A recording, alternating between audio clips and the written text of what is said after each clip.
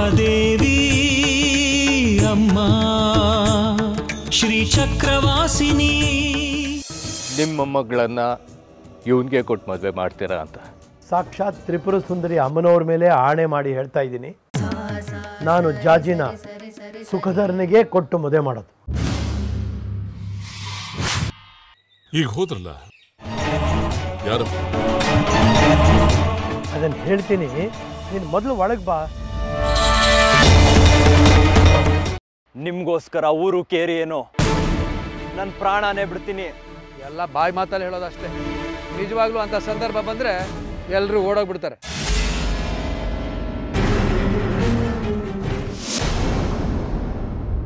ಏನು ಇಷ್ಟು ಗಂಭೀರವಾಗಿ ಕೂತ್ಬಿಟ್ಟಿಯಲ್ಲ? ಏನು ಬಂದ ಕಾರಣ ಏನು ಅಂತ ಹೇಳು. ಸುಮ್ಮನೆ ಕೂತ್ಬಿಟ್ರೆ ನಮಗಾದರೂ ಹೇಗೆ ಗೊತ್ತಾಗಬೇಕು? ನಿಮ್ಮನೆಗೆ ಬರೋದಕ್ಕಿಂತ ಘನಕಾರಣ ಏನಾದರೂ ಬೇಕಾಗಿದೆಯಾ? ಸುಮ್ಮನೆ ಹೀಗೆ ಬಂದು ಹಾಗೆ ಹೋಗುವಷ್ಟು ಸಲಿಗೆ ಇಲ್ವಾ ನಿಮ್ಮ ಕುಟುಂಬದ ಜೊತೆ ನನಗೆ? ಅದಲ್ಲ ವಿರೂಪಾಕ್ಷ, ನೀನು ಹಾಗೆಲ್ಲ ಸುಮ್ಮನೆ ಬರೋಲ್ಲ ಅನ್ನೋದು ನಿನಗೂ ಗೊತ್ತು, ನನಗೂ ಗೊತ್ತು. ನಿನ್ನ ಇವತ್ತು ನಿನ್ನೆಯಿಂದ ನೋಡ್ತಾ ಇಲ್ಲ, ನೀನು ಹುಟ್ಟಿದಾಗಿಂದ ನೀನು ನೋಡ್ತಾನೇ ಇದ್ದೀನಿ. ನೀನು ಬೆಳೆದು ನಿನಗೆ ಮೊಮ್ಮಕ್ಕಳಾಗೋ ಕಾಲಕ್ಕೂ ಒಂಚೂರು ಬದಲಾವಣೆ ಇಲ್ಲ. ನಿನ್ನ ಬಗ್ಗೆ ನನಗೆ ಗೊತ್ತಿಲ್ವಾ? ನೀನು ಲಾಭ ಇಲ್ಲದೆ ಏನೂ ಮಾಡೋವನಲ್ಲ, ಅದಕ್ಕೆ ಕೇಳಿದೆ ಅಷ್ಟೇ. ಚಚ್ಚೆ, ಹಾಗೆಲ್ಲ ಏನೂ ಇಲ್ಲ ಶಂಕರ ಶಾಸ್ತ್ರಿಗಳೇ. ಲಾಭ ನಷ್ಟ ಇದನ್ನೆಲ್ಲ ನೋಡೋದು ವ್ಯಾಪಾರ ವ್ಯವಹಾರಗಳಲ್ಲಿ, ಸ್ನೇಹ ಸಂಬಂಧಗಳಲ್ಲ. ಹಾಗೆ ನೋಡಿದ್ರೆ 20 ವರ್ಷದ ಹಿಂದೆ ನೀವು ದೇಶಾಂತರ ಹೊರಟು ಹೋಗಿದ್ರಿ. ಈಗ ಬಂದು 2 ತಿಂಗಳಷ್ಟೇ ಆಯಿತು. ಹಾಗೆ ನೀವು ಹೋದಾಗ ನಿಮ್ಮ ಅಳಿಯ ಸೊಸೆ ಬಗ್ಗೆ ಕಾಳಜಿ, ವಿದ್ಯಾಶಂಕರ್ನ ಓದು, ಪರೀಕ್ಷೆ, ವಿದ್ಯಾಭ್ಯಾಸ, ಕಾಯಿಲೆ, ಕಸಾಲೆ, ಅದು ಇದು ಮಣ್ಣು ಮಸಿ ಅಂತ ಹೇಳಿ ಎಲ್ಲದಕ್ಕೂ ನಾನೇ ಮುಂದಾಳತ್ವ ವಹಿಸ್ಕೊಂಡಿದ್ದೆ. ಶೇಖರಿ ಅಂತೂ ಶಾಸ್ತ್ರಿಗಳೇ, ನೀವಿಲ್ಲದೇ ಇದ್ದರೆ ನಮ್ಮ ಮನೇಲಿ ಒಂದು ಹುಲ್ಲು ಕಡ್ಡಿ ಕೂಡ ಅಳ್ಳಾಡೋದಿಲ್ಲ ಅಂತ ಹೇಳಿದ್ದು ಉಂಟು. ನೀವು ಹೇಳಿದಾಗೆ ಲಾಭ ನಷ್ಟನೇ ನೋಡೋದಾಗಿದ್ರೆ ಈ ಮನೆಗೆ ಇಷ್ಟೆಲ್ಲ ಯಾಕೆ ಮಾಡ್ತಾ ಇದ್ದೆ ಹೇಳಿ? ನನಗಾದರೂ ಏನು ಲಾಭ? ಈ ಮನೆ ಸಂಬಂಧ ನನಗೆ ಲಾಭ ನಷ್ಟಕ್ಕಿಂತನೂ ಮೀರಿತ್ತು.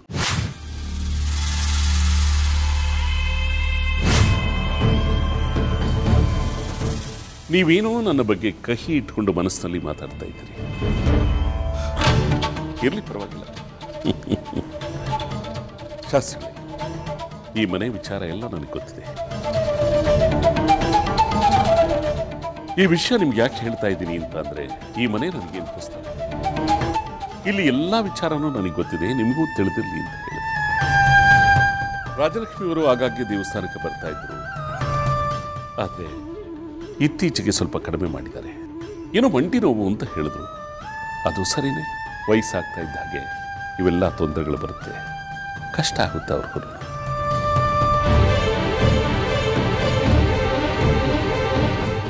ಲಲಿತಾ ಇನ್ನೇನು ಕಾಫಿ ತಗೊಂಡ್ಬಂದ್ಬಿಡ್ತಾಳೆ. ನೀವು ಮಂಡಿ ನೋವು ಅಂತ ಹೇಳ್ತಾ ಇದ್ರಲ್ಲ, ಹೇಗಿದೆ ಇವಾಗ? ಅಯ್ಯೋ, ಅದೇನು ಕೇಳ್ತೀರಿ, ಕೂತ್ರೆ ಹೇಳಕ್ಕಾಗಲ್ಲ, ಎದ್ರೆ ಕೂತ್ಕೊಳ್ಳೋಕ್ಕಾಗಲ್ಲ, ಅಂಥ ಪರಿಸ್ಥಿತಿ. ನೀವೇನೂ ಯೋಚನೆ ಮಾಡಬೇಡಿ. ಒಂದು ಸಾರಿ ನಮ್ಮ ಮನೆ ಕಡೆ ಬನ್ನಿ. ನನ್ನ ಆತ್ಮೀಯರೊಬ್ಬರು ಕೇಳದಿಂದ ಒಂದು ಔಷಧಿ ತಂದುಕೊಟ್ಟಿದ್ದಾರೆ, ಅದನ್ನು ಕೊಡ್ತೀನಿ, ಗುಣ ಆಗುತ್ತೆ. ವಿರೂಪಾಕ್ಷ, ಒಂದು ನಿಮಿಷ ಬಂದೆ. ಸರಿ.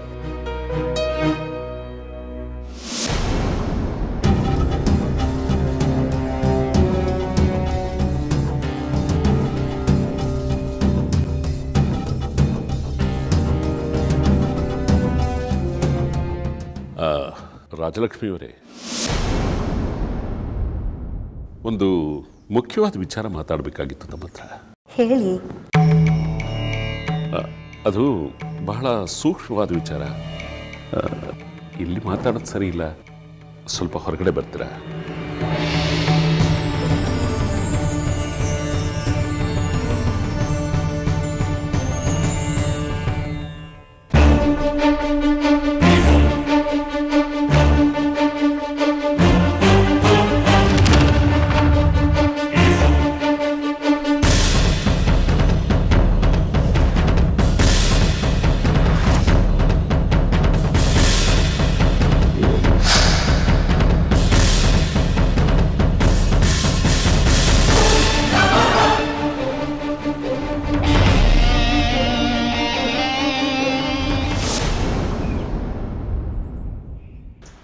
ಶಾಸ್ತ್ರಿಗಳೇ, ನನ್ನ ಪ್ರತ್ಯೇಕವಾಗಿ ಕರೆದು ಮಾತಾಡಬೇಕು ಅಂತ ಹೇಳಿದ್ರಿ, ಅದೇನು ಹೇಳಿ?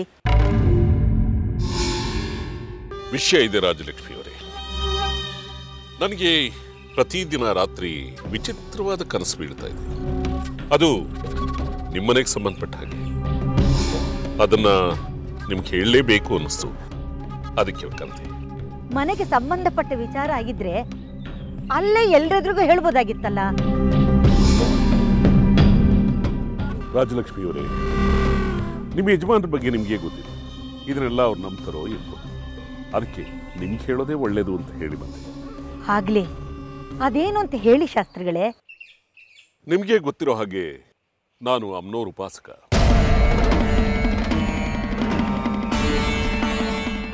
ವರ್ಷದ 365 ದಿವಸನೂ ಅಮ್ನೋರ್ ಪೂಜೆ ಮಾಡ್ತಾರೆ. ಆದ್ದರಿಂದ ನನ್ನ ಕನಸಿನಲ್ಲಿ ಅಮ್ನೋರು ಆಗಾಗ ಕಾಣಿಸ್ಕೊಳ್ತಾ ಇರ್ತಾರೆ, ವಿಶೇಷವಾದ ಸೂಚನೆಗಳನ್ನು ನೀಡ್ತಾ ಇರ್ತಾರೆ.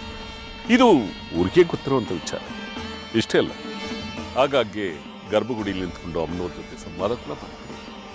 ಇದು ನಿಮಗೆ ಗೊತ್ತಿದೆ. ಇದೆಲ್ಲ ನಮಗೂ ತಿಳಿದಿದೆ, ಅದರಲ್ಲಿ ಹೊಸದೇನಿದೆ? ನಿಜ, ಇದ್ಯಾವುದು ಹೊಸ ವಿಷಯ ಅಲ್ಲ. ಆದರೂ ಯಾಕೆ ಹೇಳ್ತಾ ಇದ್ದೀನಿ ಅಂತಂದ್ರೆ, ನಾನು ಹೇಳೋದು ಯಾವುದು ಸುಳ್ಳಾಗೋದಿಲ್ಲ, ನಾನು ಸುಳ್ಳು ಹೇಳೋದು ಇಲ್ಲ. ಅದನ್ನೇ ನಿಮಗೆ ಮನನ ಮಾಡೋಣ ಅಂತ ಹೇಳಿದೆ. ಎಲ್ಲಾದ್ರೂ ಉಂಟೆ, ನಾನು ಮದುವೆಯಾಗಿ ಬಂದಾಗ್ಲಿಂದನೂ ನಿಮ್ಮನ್ನು ನೋಡ್ತಾನೆ ಇದ್ದೀನಿ. ಅದನ್ನ ಮತ್ತೆ ಹೇಳಬೇಕೆ? ನಿಮ್ಮ ಬಗ್ಗೆ ಯಾವ ಸಂದೇಹನೂ ಇಲ್ಲ ಶಾಸ್ತ್ರಿಗಳೇ. ನಿಮ್ಮನ್ನ ಅಪನಂಬಿಕೆಯಿಂದ ನೋಡಷ್ಟು ಸಣ್ಣವರಲ್ಲ ನಾವು. ಅದು ಬಿಡಿ, ಕನಸು ಅಂದ್ರಲ್ಲ, ಅದೇನು ಹೇಳಿ?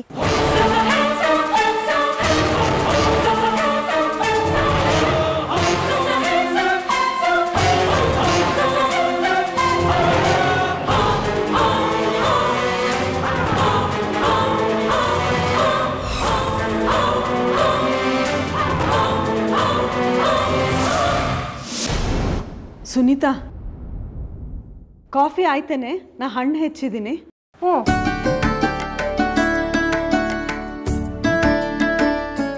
ಸರಿ, ನಡಿ ಕೊಡೋಣ. ಅಕ್ಕ ಇರು, ಒಂದು 5 ನಿಮಿಷ ಹೋಗ್ಲಿ ತಾಳು. ಅದು ಶಾಸ್ತ್ರಿಗಳು ಮತ್ತು ಅತ್ತೆ ಏನೋ ಮಾತಾಡೋದಕ್ಕೆ ಹಿತ್ಲ ಕಡೆ ಹೋಗಿದ್ದಾರೆ. ಹೌದಾ? ಅವರಿಬ್ರದ್ದೇನು ಮಾತು? ಅದೇನೋ ಗೊತ್ತಿಲ್ಲ. ಆದರೆ ಈಗ ನಾವು ಅಲ್ಲಿಗೆ ಹೋದರೆ ಅವ್ರು ಮಾತಾಡೋದಕ್ಕೆ ಅಡಚಣೆ ಆಗ್ಬೋದು. ಹೋಗೋದು ಬೇಡ ಅನಿಸುತ್ತೆ. ಈ ಶಾಸ್ತ್ರಿಗಳಿಗೆ ಅಮ್ಮನ ಜೊತೆ ಮಾತಾಡೋ ವಿಚಾರ ಏನಿದೆ?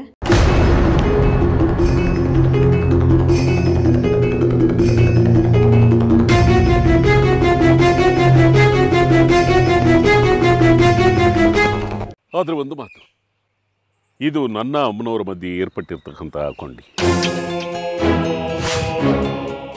ಇದನ್ನು ಮತ್ತೊಬ್ಬರ ಹತ್ರ ಹಂಚಿಕೊಳ್ಳೋದು ಮಹಾಪರಾಧ. ಆದರೂ ನನಗೆ ನಿಮ್ಮ ಮೇಲಿರ್ತಕ್ಕಂತಹ ಕಾಳಜಿ, ಅಭಿಮಾನ ಇದನ್ನು ಹಂಚಿಕೊಳ್ಳೋ ಹಾಗೆ ಮಾಡಿದೆ. ನಿಮ್ಮಂಥವರು ಈ ಬಡ ಮುದುಕಿ ಮೇಲೆ ಇಟ್ಟಿರೋ ಅಭಿಮಾನ ದೊಡ್ಡದು. ಅದೇನು ಹೇಳಿ ಶಾಸ್ತ್ರಿಗಳೇ? ಹೇಳ್ತೀನಿ. ಕಳೆದ 3 ದಿನಗಳಿಂದ ಅಮ್ಮನವರು ನನ್ನ ಕನಸಿನಲ್ಲಿ ಕಾಣಿಸ್ಕೊಂಡಿದ್ದಾರೆ. ಒಂದೇ ಸಮಯ ಎಚ್ಚರಿಕೆ ಕೊಡ್ತಾ ಇದ್ದಾರೆ.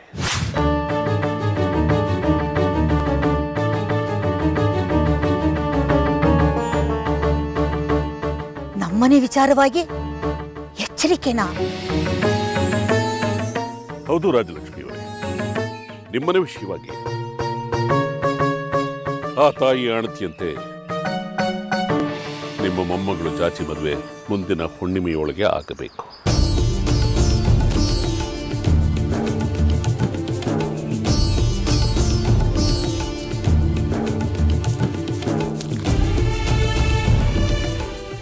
ಅಮ್ಮ ಜಗಜ್ಜನನಿ, ಇದೆಂತಹ ಪವಾಡ ಇದು!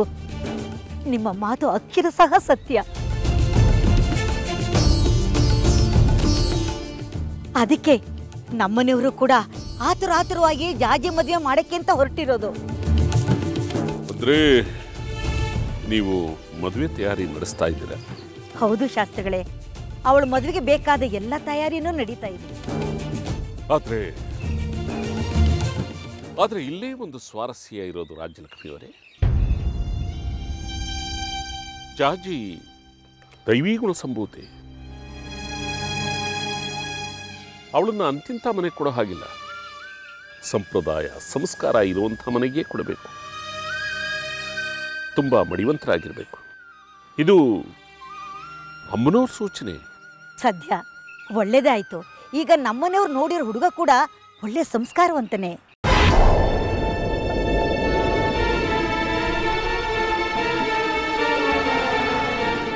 ಒಳ್ಳೆ ಮನೆ, ಒಳ್ಳೆ ಮನೆತನದವನೇ. ಆದರೆ ಮುಖ್ಯ ಸೂಚನೆನೇ ಬೇರೆ ಇದೆಯಲ್ಲ. ಯಾವುದೇ ಕಾರಣಕ್ಕೂ ಜಾತಿ ಸಂಬಂಧನ ಚಕ್ರಾಪುರಿ ಬಿಟ್ಟು ಬೇರೆ ಎಲ್ಲೂ ಬೆಳೆಸಬಾರ್ದು. ಕೊನೆಯವರೆಗೂ ಅವಳು ಚಕ್ರಾಪುರಿಯ ಮಗಳಾಗಿಯೇ ಉಳ್ಕೋಬೇಕು. ಇದೇ ಚಕ್ರಾಪುರಿಲಿರೋ ಒಳ್ಳೆ ಕುಟುಂಬಕ್ಕೆ ಅವಳನ್ನು ಮದುವೆ ಮಾಡಿಕೊಡ್ಬೇಕು. ಇದು ಅಮ್ಮನವ್ರ ಸಂಕಲ್ಪ. ಶಾಸ್ತ್ರಗಳೇ, ಆದ್ರೆ ಈಗ ಒಂದು ಎಡವಟ್ಟಾಗ್ಬಿಟ್ಟಿದೆಯಲ್ಲ. ಏನು ಏನಾಗ್ತದೆ? ನಮ್ ಜಾಜಿಗೆ ಈಗಾಗಲೇ ಬೇರೆ ಊರಿನ ಹುಡುಗನೊಬ್ಬನ್ ನೋಡಿ ಮದುವೆ ನಿಶ್ಚಯ ಮಾಡಿದೀವಿ. ಈಗೇನ್ ಮಾಡೋದು? ಇದಕ್ಕೆ ಬೇರೆ ಪರಿಹಾರವೇ ಇಲ್ವೇ? ಅಮ್ಮನವ್ರ ಸಂಕಲ್ಪ ಅನ್ನೋದು ಅಂತಿಮ. ಇದಕ್ಕೆ ಬೇರೆ ಏನು ಪರಿಹಾರ ಇಲ್ಲ. ಸಂಕಲ್ಪ ಮುರಿದವ್ರಿಗೆ ಶಿಕ್ಷೆ ತಪ್ಪಿದ್ದಲ್ಲ.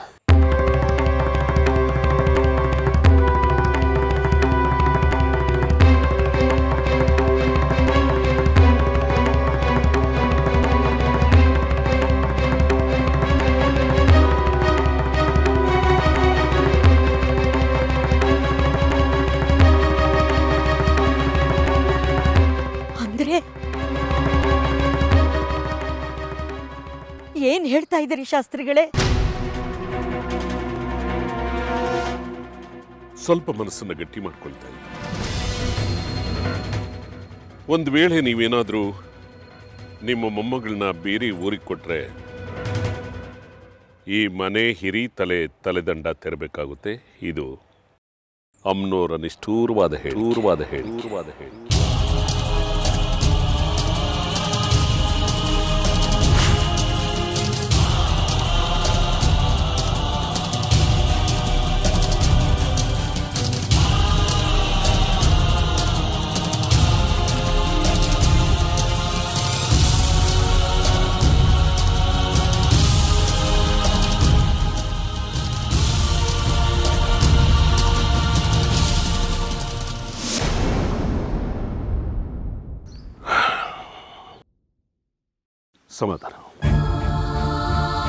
ಸಮಾಧಾನ ಮಾಡಿಕೊಳ್ಳಿ ರಾಜಲಕ್ಷ್ಮಿಯವರೇ. ಶಂಕರ್ ಶಾಸ್ತ್ರಿಗಳು ನನಗೂ ಬಹಳ ಬೇಕಾದವರೇ. ಪಾಪ ದೇಶಾಂತರ ಹೋಗ್ಬಿಟ್ಟಿದ್ರು. ಅವ್ರು ಮತ್ತೆ ತಿರುಗಿ ಬಂದು ಅಂತ ನೀವೆಲ್ಲರೂ ಸಂತೋಷವಾಗಿದ್ರಿ. ಈ ಮನೆ ಹಿರಿತಲೆ ಅವರೇ. ಅವ್ರ ಜೀವಕ್ಕೆ ಅಯ್ಯಯ್ಯೋ, ಹಾಗೆಲ್ಲ ಹೇಳ್ಬಿಡಿ ಶಾಸ್ತ್ರಿಗಳೇ. ನಾನು ಮುತ್ತೈದೆಯಾಗಿ ಸಾಯ್ಬೇಕು ಅಂತ ಆಸೆ ಇಟ್ಕೊಂಡಿರೋಳು. ಅವ್ರಿಗೇನು ಆಗ್ಬಾರ್ದು, ಅವ್ರು ಚೆನ್ನಾಗಿರ್ಬೇಕು. ಆಗ್ಲಿ, ನೀವು ಹೇಳ್ದಂತೆ ಆಗ್ಲಿ. ಅಮ್ಮನವ್ರ ಇಚ್ಛೆ ಅಂತಲೇ ಆಗ್ಲಿ ಶಾಸ್ತ್ರಿಗಳೇ. ಶಾಸ್ತ್ರಿಗಳೇ, ಈ ವಿಚಾರ ಮೊದಲು ನನಗೆ ಹೇಳಿ ತುಂಬಾ ಉಪಕಾರ ಮಾಡಿದ್ರಿ. ನೀವು ಹೇಳ್ದ ಹಾಗೆ ಆಗ್ಲಿ. ನಮ್ಮ ಜಾಜಿನ ಬೇರೆ ಊರಿಗೆ ಕೊಟ್ಟು ಮದುವೆ ಮಾಡಲ್ಲ, ಈ ಊರಿನವ್ರಿಗೆ ಕೊಡ್ತೀನಿ. ನನ್ನ ಸುಮಂಗಲಿತನ ಉಳಿಲಿ, ನನಗೆ ಮುತ್ತೈದೆ ಸಾವು ಬರಲಿ. ನೋಡಿ ತಾಯಿ, ನೀವು ಈ ರೀತಿ ದುಃಖ ಪಡೋದ್ರಿಂದ ಯಾವ ಪ್ರಯೋಜನವೂ ಇಲ್ಲ. ಅದಕ್ಕೆ ಏನೇನು ವ್ಯವಸ್ಥೆಗಳು ಬೇಕೋ ಅದನ್ನೆಲ್ಲ ಮಾಡ್ಕೊಳ್ಳಿ. ಸಾಮಾನ್ಯವಾಗಿ ದೇವ್ರ ಜೊತೆ ಆಡಿದ ಮಾತುಗಳನ್ನ ಮತ್ತೊಬ್ಬರ ಜೊತೆ ಹಂಚಿಕೊಳ್ಳೋದು ಮಹಾಪರಾಧ. ಆದರೂ ನಾನು ಮನುಷ್ಯ ಅಲ್ವಾ, ನನಗೂ ಮನಸ್ಸನ್ನೋದೊಂದಿದೆ. ಅದಕ್ಕೆ ನಿಮ್ಮ ಕಿವಿಗೆ ಹಾಕಿದ್ರಿ. ಇದನ್ನ ಬೇರೆ ಯಾರಿಗೂ ಹೇಳೋ ಹಾಗಿಲ್ಲ ತಾಯಿ. ಅಮ್ಮನವ್ರ ಕೋಪಕ್ಕೆ ಗುರಿ ಆಗ್ತೀರ. ಇದು ಅಮ್ಮನವ್ರ ಮೇಲೆ.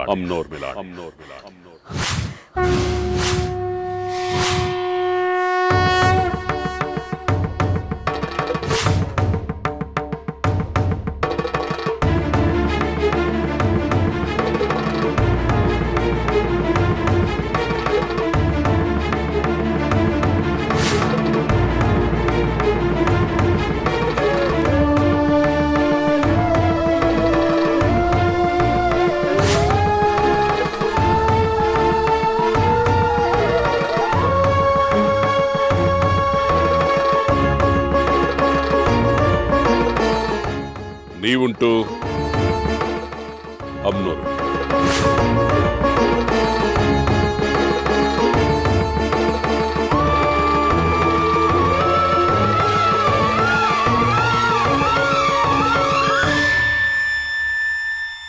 ನಿಮ್ಮ ಮೊಮ್ಮಗಳನ್ನ ಬೀರಿ ಊರಿಗೆ ಕೊಟ್ಟರೆ ಈ ಮನೆ ಹಿರಿ ತಲೆಬೇಕಾಗುತ್ತೆ. ಇದು ಅಮ್ಮನವರ ನಿಷ್ಠೂರವಾದ ಹೇಳಿಕೆ.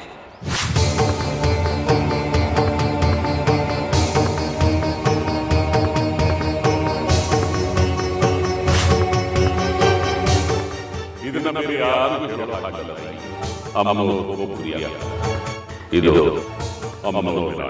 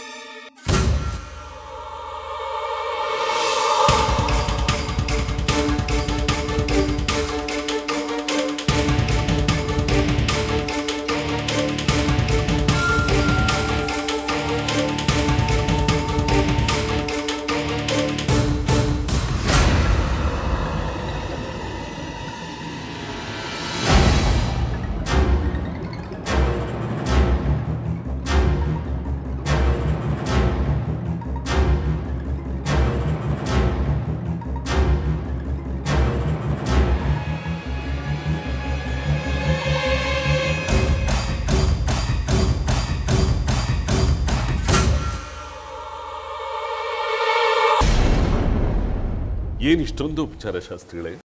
ಅಪರೂಪಕ್ಕೆ ಬಂದರೆ ಎಲ್ಲ ಹೀಗೆ ಇರುತ್ತೆ. ಈಗಲಾದರೂ ಹೇಳಬಹುದಾ ಬಂದ ಉದ್ದೇಶ ಏನು ಅಂತ? ಆಹಾ, ಹಣ್ಣು ತುಂಬ ಚೆನ್ನಾಗಿದೆ. ಎಲ್ಲಿ ಪಟ್ಟಣದಿಂದ ತರಿಸಿದ್ರ? ಇಲ್ಲೇ ನಂಜುಂಡಸ್ವಾಮಿ ತೋಟದಿಂದ. ಓಹೋ, ಅವನು ಬಂದರೆ ಹೇಳಿ ನಮ್ಮನೆ ಹತ್ರ ಬರೋದಕ್ಕೆ, ನಾನು ಹಣ್ಣು ತಗೊಳ್ತೀನಿ.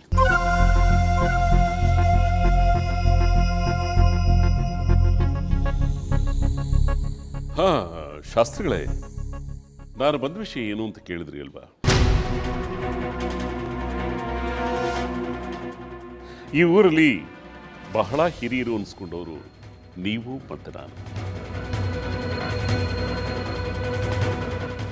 ಕೆಲವು ಮುಖ್ಯವಾದ ವಿಷಯಗಳನ್ನ ನಮ್ಮವ್ರ ಹತ್ರ ಹಂಚ್ಕೊಳ್ಳೋದು ಒಳ್ಳೇದು ಅಂತ ಹೇಳಿ ಇಲ್ಲಿಗೆ ಬಂದೆ.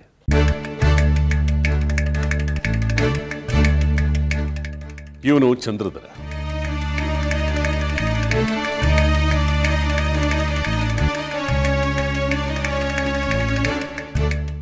ನನ್ನ ಹಿರಿ ಮಗ.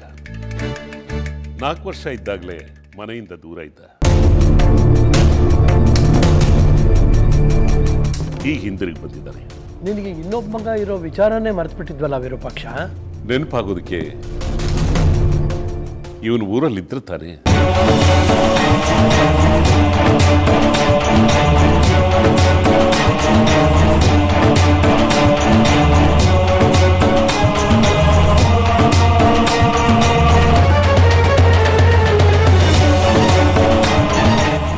ಇದನ್ನೇ ಹೇಳೋದಕ್ಕೆ ಶುಭ ಸಂದರ್ಭ ಅಲ್ವಾ? ಬರೀ ಕೈಲಿ ಹೋಗಬಾರ್ದು, ಸ್ವೀಕರಿಸಬೇಕು. ಆಯ್ತು, ಸರಿ, ನಾವೇನು ಹೊರಡು ಬಾ.